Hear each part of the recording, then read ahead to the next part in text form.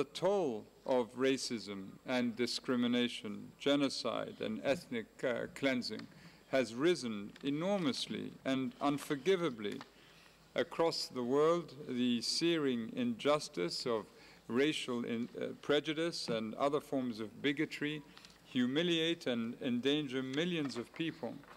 Intolerance is deliberately fueled by opinion leaders to boost their personal ambitions. Migrants are becoming the scapegoats of almost every society. Children are growing up feeling they must be less worthy than their peers, since all of society appears to view them as less deserving of rights. And yet we know it is possible to put an end to this shocking and pervasive injustice.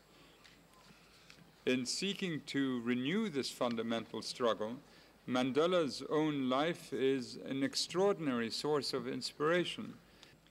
We need to keep pushing forward, making new arguments, forging new partnerships, holding states to their commitments, and standing up for what is right.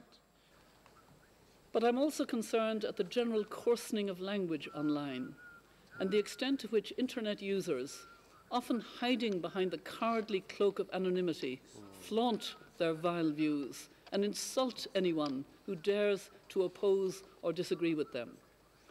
To resist these racist, misogynist, nationalists and extremists, we must assert the values of Nelson Mandela as loudly and firmly as we can in all fora, both on and offline.